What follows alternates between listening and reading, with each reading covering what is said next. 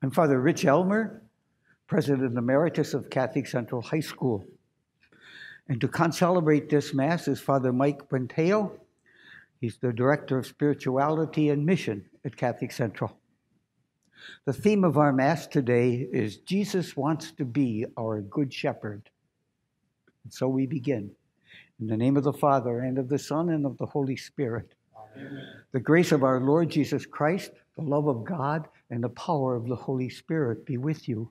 And with your spirit. My brothers and sisters, let us acknowledge our sins and so prepare ourselves to celebrate these sacred mysteries. Lord Jesus, you came to gather the nations into the peace of God's kingdom. Lord, have mercy. Lord, have mercy. You come in word and sacrament to strengthen us in holiness. Christ, have mercy. Christ, have mercy. You are the Good Shepherd leading us into everlasting life. Lord, have mercy. Lord, have mercy. May Almighty God have mercy on us, forgive us our sins, and bring us to everlasting life. Amen. Glory to God in the highest, and on earth peace to people of good will. We praise you, we bless you, we adore you, we glorify you, we give you thanks for your great glory. Lord God, heavenly King, O God, Almighty Father, Lord Jesus Christ, only begotten Son, Lord God, Lamb of God, Son of the Father, you take away the sins of the world. Have mercy on us. You take away the sins of the world. Receive our prayer. You are seated at the right hand of the Father. Have mercy on us. For you alone are the Holy One. You alone are the Lord. You alone are the Most High, Jesus Christ, with the Holy Spirit, in the glory of God the Father. Amen. Let us pray.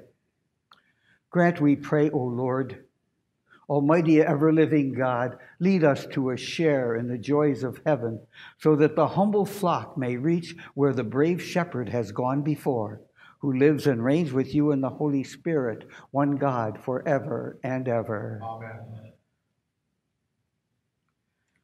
The first reading, Peter's preaching gets amazing results. A reading from the Acts of the Apostles.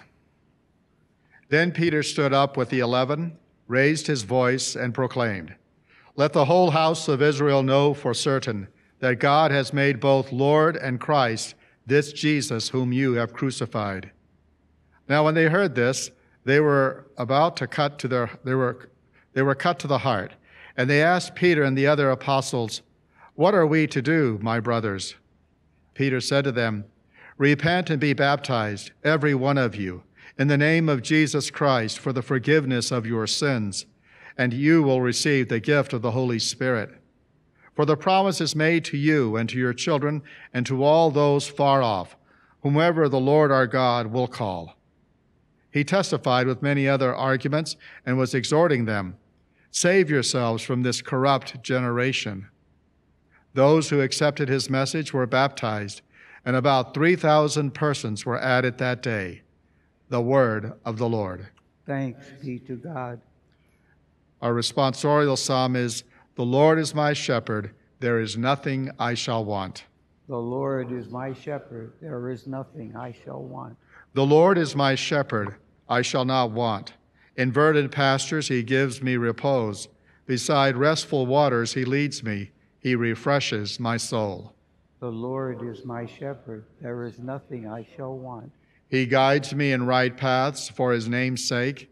Even though I walk in the dark valley, I fear no evil, for you are at my side with your rod and your staff that give me courage. The Lord is my shepherd, there is nothing I shall want. You spread the table before me in the sight of my foes. You anoint my head with oil, my cup overflows. The Lord is my shepherd, there is nothing I shall want. Only goodness and kindness follow me all the days of my life, and I shall dwell in the house of the Lord for years to come. The Lord is my shepherd, there is nothing I shall want.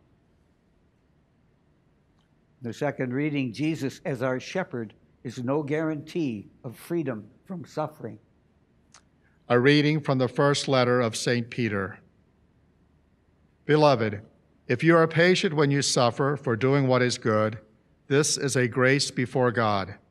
For to you this has you have been called, because Christ also suffered for you, leaving you an example that you should follow in his footsteps. He committed no sin, and no deceit was found in his mouth. When he was insulted, he returned no insult. When he suffered, he did not threaten. Instead, he handed himself over to the one who judges justly. He himself bore our sins in his body upon the cross, so that, free from sin, we might live for righteousness. By his wounds you have been healed, for you had gone astray like sheep, but you have now returned to the shepherd and guardian of your souls. The word of the Lord. Thanks be to God.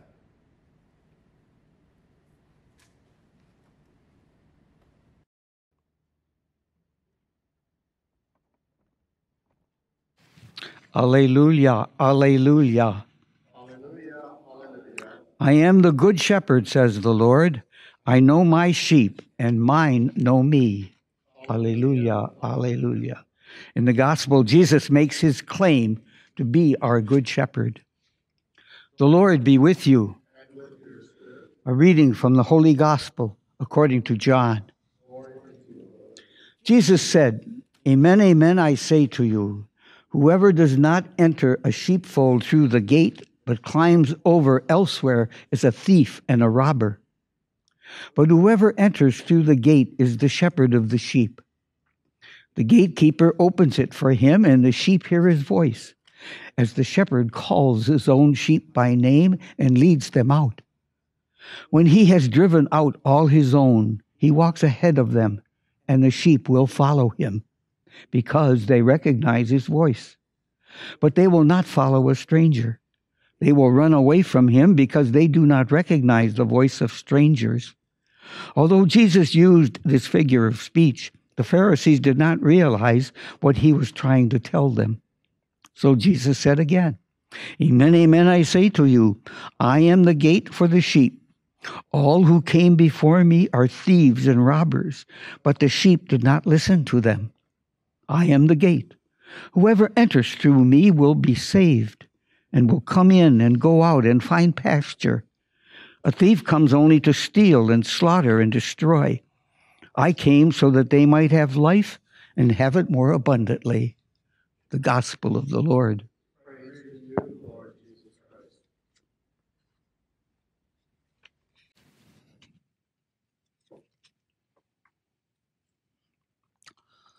The Lord is my shepherd. There is nothing I shall want. What a holy and hopeful thought in these times in which we live. Jesus is here for us. In our world's history, there have been times similar to COVID-19 when God showed his displeasure with humanity, using flood and fire, plague and virus to convince people to conversion and repentance.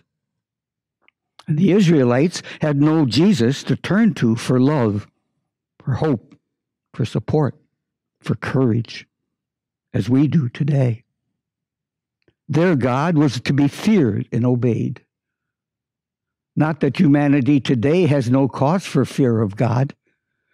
It's just that we have a good shepherd and his mother to turn to. Let's just look at our country today. Since Roe versus Wade, over 60 million innocent infants have been victims of an abortionist knife or other cruel instrument. There is an increasing acceptance, support, and promotion of same-gender marriages today. There's a disregard for God's 10 Commandments, his natural law, and even his existence. There's a lack of compassion for family members, for neighbors in need. There's a corporate and personal greed is commonplace today. And the list goes on. But let's look at the good that's happening today as well. Many families these days are getting to know and love one another better than ever before, doing it through conversations, through playing together, praying together, praying the rosary, attending TV masses, making spiritual communions. Individuals are having an increased or renewed desire for the Holy Eucharist and for confession. It's nice to see the good coming out of COVID-19, but if history repeats itself, then once the danger is minimal or over, humans will slip back to their former ways. However, keeping connected to our Good Shepherd will keep us on the right path, and we can help others do the same. We know, of course, there are many Christians who aren't following and don't want to follow their shepherd. What can you do to get them started? Just remember, it's in times of crisis that people are most receptive to the help of others.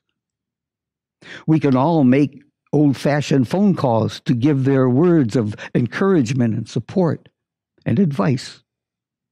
For some, social media is a possibility, and so is communication technology like Zooming. I had extended family members living in different parts of the United States and Canada attend my Easter Sunday Mass by a Zoom meeting, and we'll do the same next Sunday for Mother's Day. And the thought occurred to me that extended families, far and wide, could use the same medium to pray the Mary's Rosary, a family rosary every day, every week. May, of course, is the month of Mary, our Blessed Mother. And just 2 days ago, the bishops of the United States and Canada consecrated our countries to our Blessed Mother. To conclude, the last words of today's responsorial psalm are, "I shall dwell in the house of the Lord for years to come." For years to come translates into for all eternity. The prayer I was asked to write for my 90th birthday has a similar theme. The primary purpose for our existence is to get to heaven. The richest nourishment for our journey is the Holy Eucharist. Our special spokesperson is our Blessed Mother. Jesus and Mary, please be with us now and at the hour of our death. Amen.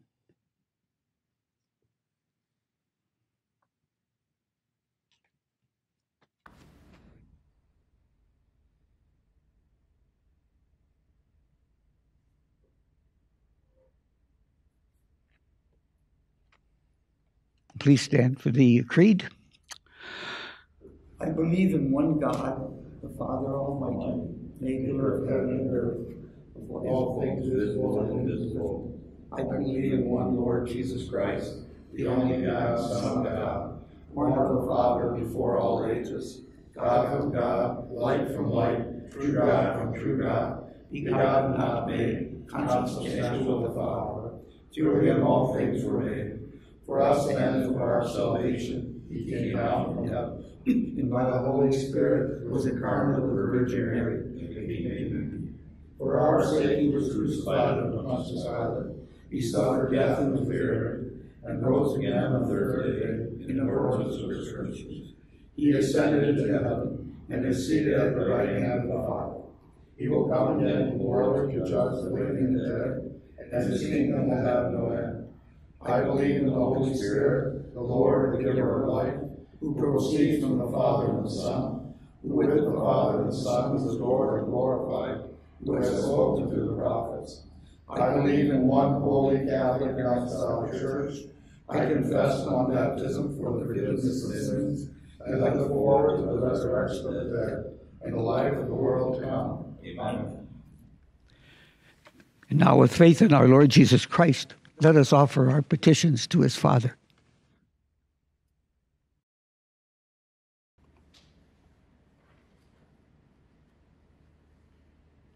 Let us pray that our religious and civil leaders will seek the wisdom of Jesus, our Good Shepherd, with all of their important decisions during this pandemic.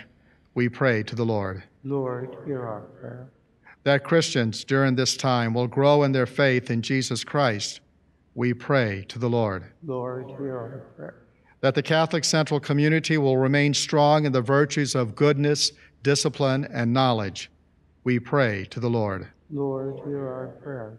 That those who have been directly affected by the coronavirus will be comforted by the Holy Spirit and by our prayers and sacrifices offered up on their behalf, we pray to the Lord. Lord, hear our prayer. For the poor, the lonely, the forgotten, that we will reach out and minister to them as true disciples of Jesus Christ the Shepherd, we pray to the Lord. Lord, hear our prayer. For the souls in purgatory, that through our remembering of them in our prayers, that they may at last enter into the eternal home prepared for them by Jesus our Savior, we pray to the Lord. Lord, hear our prayer.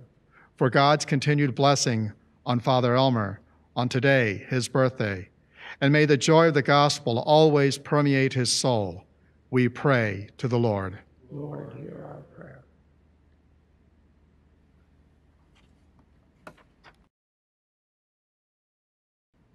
We've offered our petitions to you, Lord, in a spirit of faith, of hope, and of love. Please answer them according to your will and to our benefit. We ask this through Christ our Lord. Amen.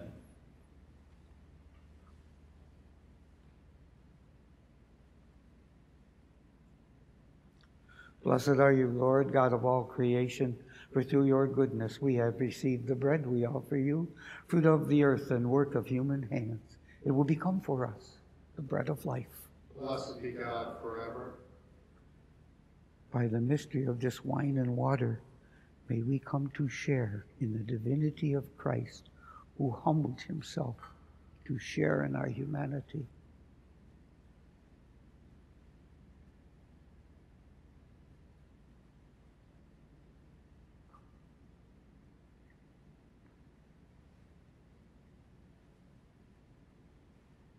Blessed are you, Lord, God of all creation, for through your goodness we have received the wine we offer you, fruit of the vine and work of human hands. It will become our spiritual drink. Blessed be God forever.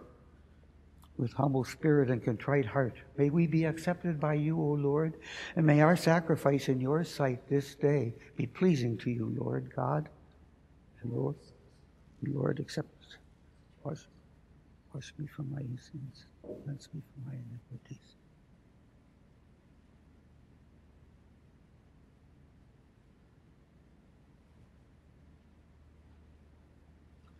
Pray, sisters and brothers, that my sacrifice and yours may be acceptable to God, the Almighty Father. May the Lord set aside sacrifice in your hands for the praise and glory of his name, for our good and all the church. Grant, we pray, O Lord, that we may always find delight in these paschal mysteries, so that the renewal constantly at work within us may be the cause of our unending joy, through Christ our Lord. Amen.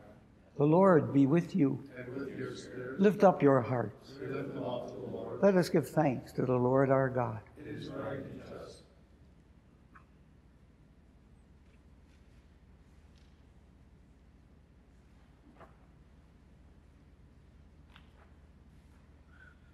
It is truly right and just, our duty and our salvation, always and everywhere, to give you thanks, Father, most holy, though through your beloved Son, our Lord Jesus Christ, your Word, through whom you made all things, whom you sent as our Savior and Redeemer, incarnate by the Holy Spirit and born of the Virgin.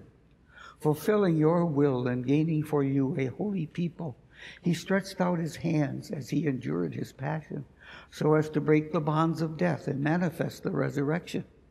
And so with the angels and all the saints we declare your glory, as with one voice we acclaim, Holy, holy, holy Lord, God of hosts. Heaven and earth are full of your glory. Hosanna in the highest. Blessed is he who comes in the name of the Lord. Hosanna in the highest. You are indeed holy, O Lord, the fount of all holiness. Make holy, therefore, these gifts, we pray, by sending down your Spirit upon them like the dewfall, so that they may become for us the body and blood of our Lord Jesus Christ. At the time he was betrayed and entered willingly into his passion, he took bread, and giving you thanks, he broke it and gave it to his disciples, saying, Take this, all of you, and eat of it, for this is my body, which will be given up for you.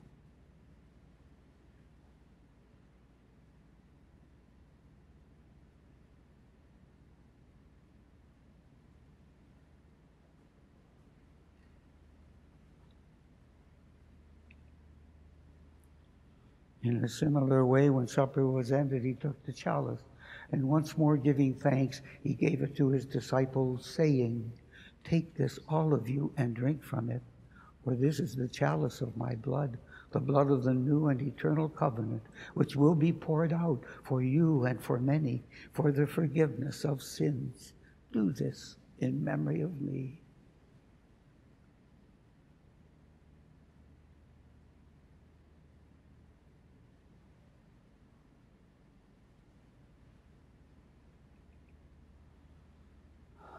The mystery of faith.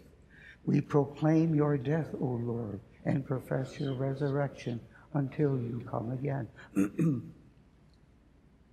Therefore, as we celebrate the memorial of his death and resurrection, we offer you, Lord, the bread of life and the chalice of salvation, giving thanks that you have held us worthy to be in your presence and minister to you. Humbly we pray that partaking of the body and blood of Christ, we may be gathered into one by the Holy Spirit. Remember, Lord, your church spread throughout the world, and bring her to the fullness of charity, together with Francis, our Pope, Alan, our Bishop, and all the clergy, religious, and all God's faithful people. Remember also our brothers and sisters who have fallen asleep in the hope of the resurrection, and all who have died in your mercy. Welcome them into the light of your face. Have mercy on us all, we pray, that with the Blessed Virgin Mary, Mother of God, with blessed Joseph, her spouse, with the blessed apostles, St. Philip and St. James, St. John Vianney, and all the saints who have pleased you throughout the ages, we may merit to be co-heirs to eternal life, and may praise and glorify you through your Son, Jesus Christ.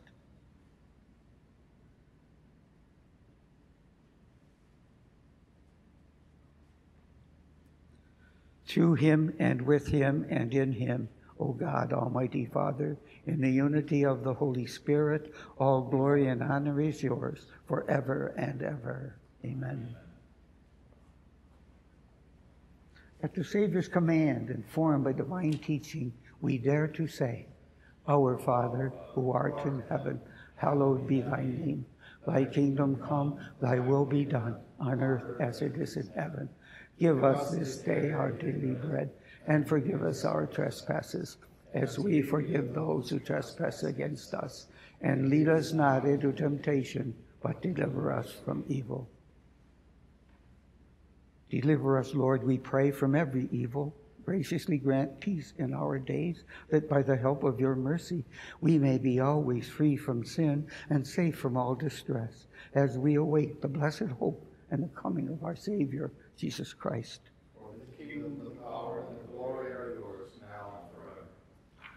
Lord Jesus Christ, who said to your apostles, "Peace I leave you, my peace I give you," look not on our sins, but on the faith of your church, and graciously grant her peace and unity in accordance with your will, who live and reign forever and ever. Amen. And may the peace of the Lord be with you always. And with your spirit.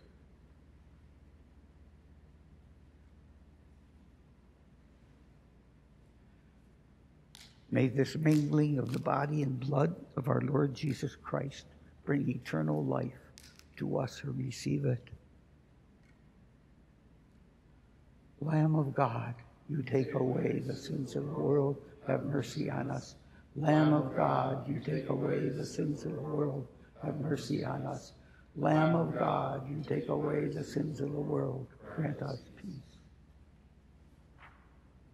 Lord Jesus Christ, Son of the living God, who by the will of the Father and the work of the Holy Spirit, through your death gave life to the world, free me by this your most holy body and blood from all my sins and from every evil. Keep me always faithful to your teaching, and never let me be parted from you.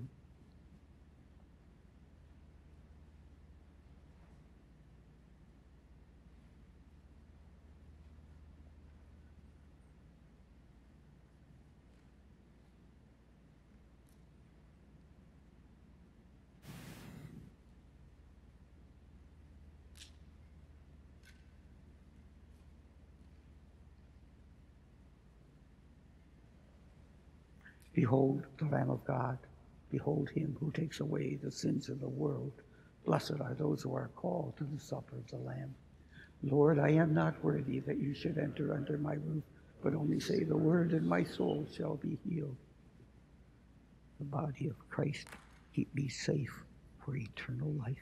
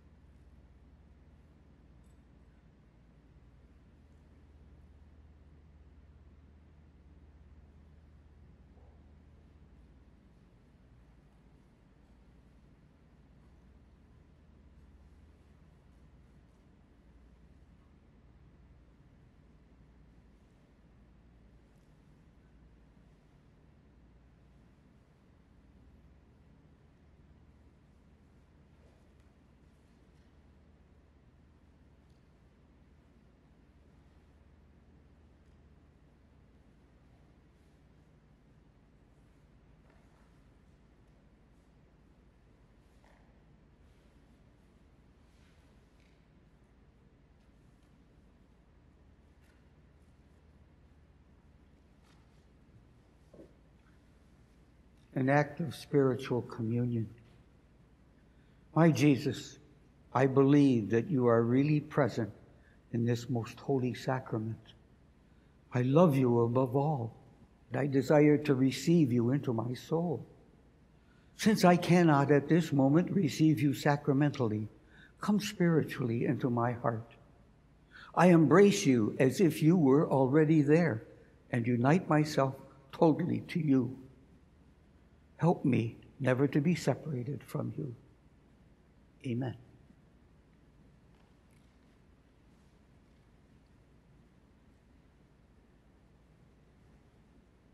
Let us pray. Look upon your flock, kind shepherd, and be pleased to settle in eternal pastures the sheep you have redeemed by the precious blood of your Son, who lives and reigns forever and ever.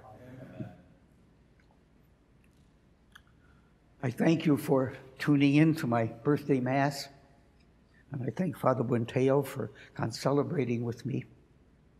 I am making an intention right now that you and your loved ones be remembered in my daily Masses, that the Holy Family may keep all of you holy, healthy, and joyful. And may the blessing of Almighty God, Father, Son, and Holy Spirit descend upon you and remain with you forever. Amen. Let us go in peace to love and serve the Lord. Thanks be to God.